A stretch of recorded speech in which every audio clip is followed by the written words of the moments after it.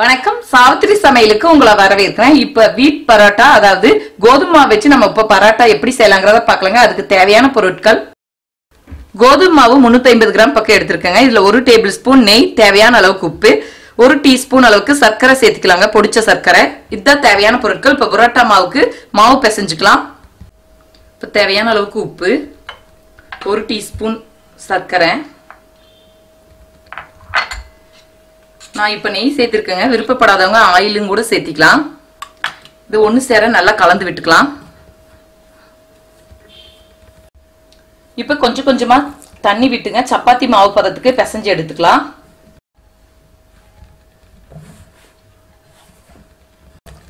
கோதுமை மாவை ஒரு 5 நிமிஷம் பக்கம் நல்லா பிசைஞ்சுக்கணுங்க. நல்லா சாஃப்டா பிசைஞ்சதுக்கு அப்புறம் 30 நிமிஷம் பக்கம் நல்லா தட்டு போட்டு மூடி வச்சிடலாம். நல்லா ஊறட்டும். அதுக்கப்புறம் நம்ம பரோட்டா செய்யும்போது நல்லா சாஃப்டா கிடைக்கும்.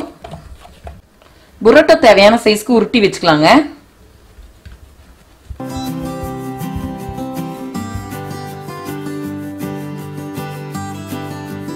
லேசா கொஞ்சம் வரமாவு தூவிட்டுங்க. சப்பாத்திக்கு உருட்டுற மாதிரி கொஞ்சம் பெருசா உருட்டிக்கலாம். இந்த மாதிரி கொஞ்சம் பெருசா அகலமான சப்பாத்தியா உருட்டிக்கிட்டுங்க. நெய் இல்லாட்டி ஆயில் உள்ள வந்து நல்லா தடவிக்கணுங்க. இந்த மாதிரி நல்லா தடவினதுக்கு அப்புறம் நம்ம இந்த மாதிரி உருட்டிக்கணும்.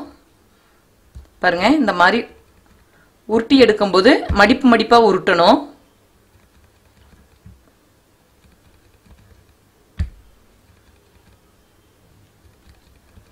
பாருங்க, இந்த மாதிரி மடிப்பு மடிப்பா உருட்டி எடுக்கணும்.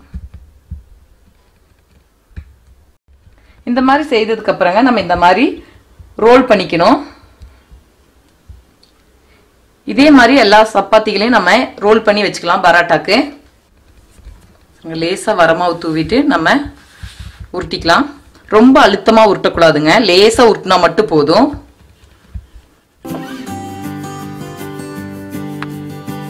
இதே மாதிரி எல்லா பரோட்டாக்கும் நம்ம உருட்டி வச்சுட்டு பார்க்கலாம்.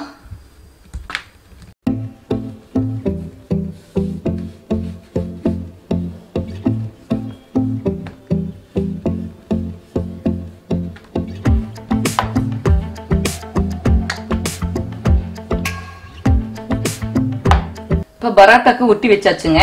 தோசைகள் காஞ்சிருச்சு. ஒவ்வொன்னா சுட்டு எடுத்துக்கலாம்.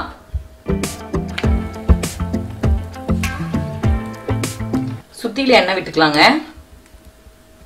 நல்லா வேகட்டும்.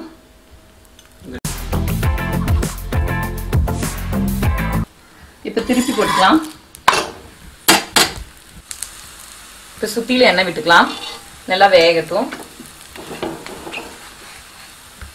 இப்ப 2 பக்கம் நல்லா வெந்துருச்சுங்க. தட்டுக்கு மாத்திக்கலாம். பாருங்க, நல்லா லேயர் லேயரா வந்திருக்கு பாருங்க, அடுக்கடுக்கா. உங்களுக்கு பார்த்தாலே நல்லா தெரியும். நல்லா சாஃப்டாவும் இருக்கு. இப்ப சூப்பரா சுவையான சாஃப்டான வீட் பரோட்டா, கோதுமை பரோட்டா நம்ம செய்துட்டோங்க. இதுக்கு சைட் டிஷ்ஷா சோயா கிரேவி வச்சிருக்கேங்க. இந்த பரோட்டாக்கு எல்லா விதமான கிரேவி ஐட்டம் ஆகட்டுங்க, குருமா ஐட்டம் ஆகட்டும், தொட்டு சாப்பிட ரொம்ப டேஸ்டா இருக்கும். இதே முறையில நீங்க செய்து பாருங்க. இந்த வீடியோ பிடிச்சிருந்தா லைக் பண்ணுங்க, ஷேர் பண்ணுங்க, சப்ஸ்கிரைப் பண்ணுங்க, கமெண்ட்ஸ் பண்ணுங்க. மேலும் பல சமையல் குறிப்புகளுடன் சந்திக்கிறேன்.